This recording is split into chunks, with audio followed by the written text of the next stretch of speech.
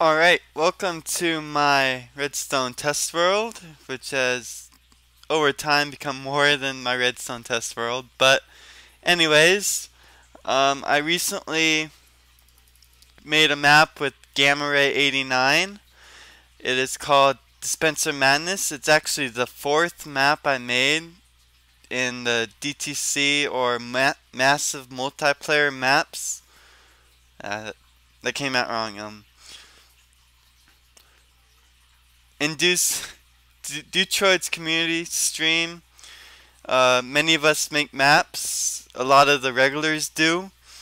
And I have participated in 4 collabs so far, and Dispensed Madness is my 4th one, and that's with Gamma Ray 89. There we go. That's much better.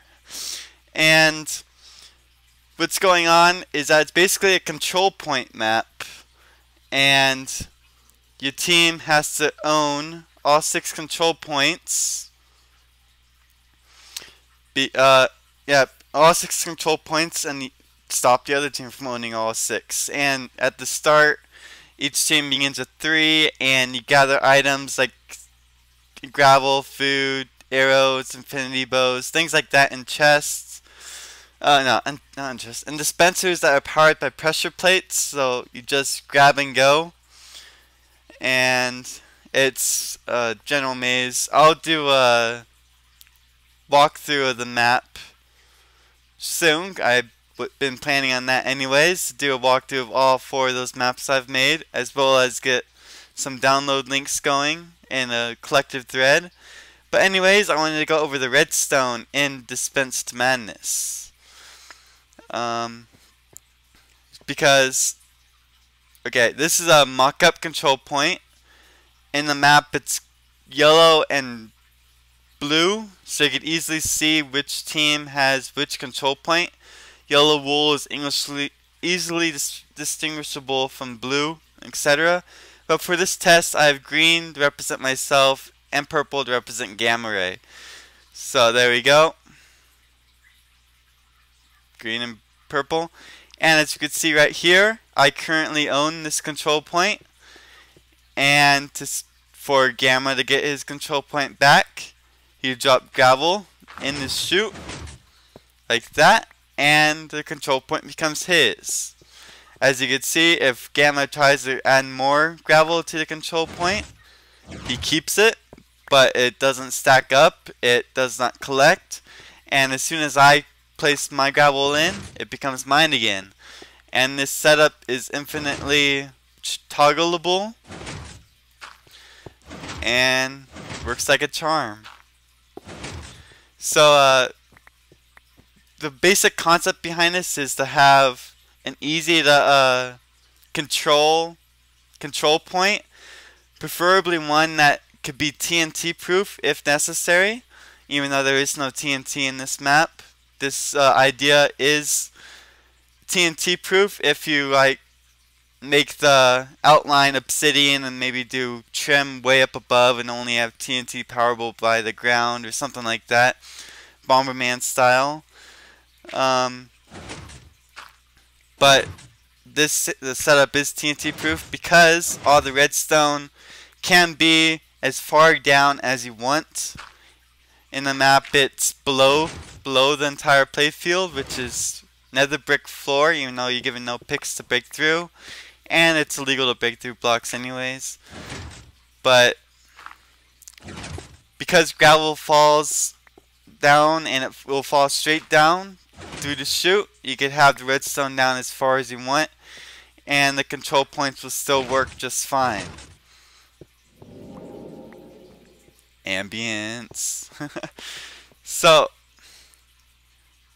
the first problem that we came up with that was solved was the TNT problem, where it could blow up the control points, blow up the levers, the buttons you need for other things to switch it if you need it, and things like that. And that's done by the gravel key. It could be sand too, but sand could be crafted in the sandstone, and we went with gravel instead because of that reason. And yeah, and gravel is also infinite. You could use like water buckets for keys or mine carts, but those both will take a while, take longer to get to the trigger, and depending on the setup, will not be infinite. And water would probably even be one shot only, I would think. But we went with gravel, and for it to be infinite, the gravel has to disappear, because if we, for example, remove this and the gravel stacks, the control point will always be green. Even if purple tries to switch it, you can't do anything about it. It'll always be green, and that's not the point of control points at all. Let me put this piston back. So you want it to be infinite switchable, and by that we need to get rid of the gravel. So the first setup here is this. That's the point of this piston. Let me just remove this real fast. When the gravel lands, the power goes through the gravel block into this redstone circuit, and it pulls back both pistons, holding the block beneath the gravel. I apparently went through a repeater. And the gravel will fall through. I actually found this interesting in the test world, which I made after actually. The gravel breaks into a drop. On the map itself, there's a delay between, no, not a delay, an extension of power right here to this redstone torch that powers the piston. So the piston will retract for a longer length of time, and the gravel will fall completely through. And on Dispensed Madness, when the gravel falls completely through, it falls into the void. So that way, on SMP, you won't get drop lag. So if this point switches a lot, there'll be a lot of gravel floating around, and that will create lag for a lot of people. So falling into the void is the easiest solution to get rid of it completely for good. And that's what's going on here. Not here, in the map itself. And so when it's powered, it also sends power through this repeater into an RS NOR latch, which is the main control in the map. So when it RS NOR latch flips, the power is now on this side instead of that, and power is on that instead of this, and that's basically how it determines which team has the point. I have the power come from this same wire, but inverter beneath the purple one. So when this is unpowered, the purple will have the point. When it's powered, green will have the point. And from here, it's fairly simple to get more than 1 points in. We have 6, and that's simply done by having an AND gate. When green has all 5 points, for example, the note block, green will win. This torch will turn on. If any of the points are still missing, the torch will be off, like that. But as soon as green's torch turns on, or purple's, then green or purple win, and the other team loses, and note blocks play as on Dispensed Madness. They'll actually play the Zelda tune, the chest opening theme.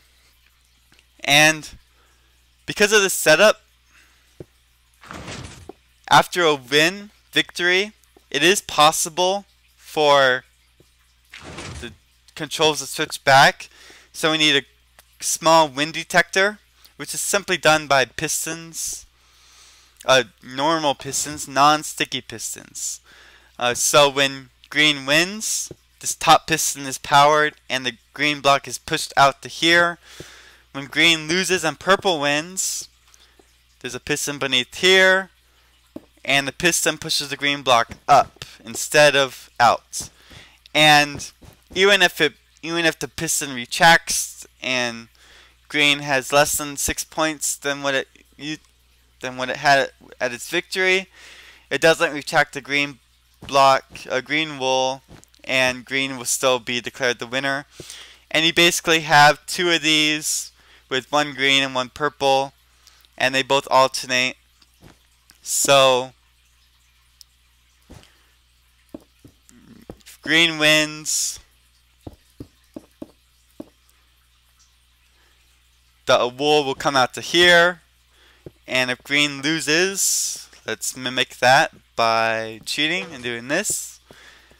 This piston will push the green wool up instead, so you can't see it, and it'll push purple into its matching spot in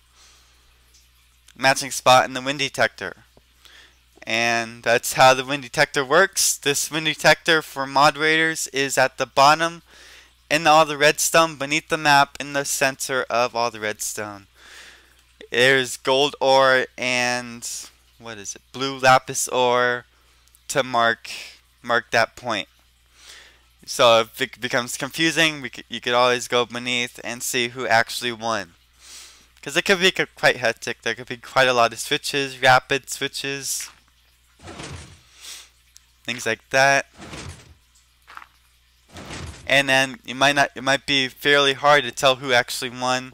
So that's why we have the wind detector.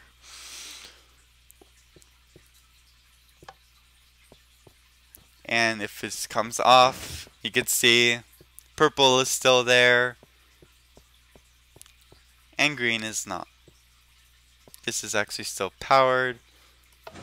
See, even if green did get all 6 after purple did, the green block would not be here as it would if they actually won. It would still show the same setup with the air block here and the true winner in its winning post. So that's the basic concept behind Dispensed Madness. My favorite feature would be this. Also, because of pistons creating lag in SMP, I would recommend putting these to 4 so it creates a longer pulse and it's not super rapid, not one tick, which one tick pulses aren't the best. Also, I would have it so these two pistons right here are not connected. This is because it's kind of compact, but on the actual map itself, it is not connected, so only one of these pistons retracts. And as I said before, this retracts for more than one tick, as it does here.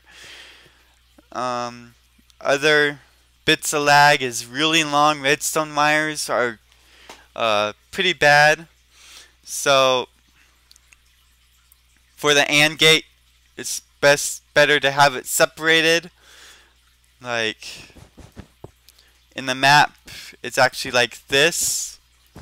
Three control points comes to one intersection on its half of the map, and it creates one of these, and then these two connect together to form another one here, for example. And that way that you won't have huge wires changing all at once. You would only have smaller wires, which will create less lag for SMP users, for people with poorer computers, and people with poor internet connections, as I experience sometimes myself. But yes, so try to be lag free. One piece of falling gravel, or at most 6, if all 6 change at once, which would be proof of a hectic map. But yeah, there we go. So I hope you enjoyed this tutorial. I hope you understand it. I hope I explained it well enough for one to understand it. It's basically 1R Snorlatch, an AND gate with 6 inputs, and a wind detector and note blocks. a note block melody for the win detector. And as you can see, if either team wins, it will power the note blocks. So there we go. Simple redstone to create a control points map for Minecraft SMP.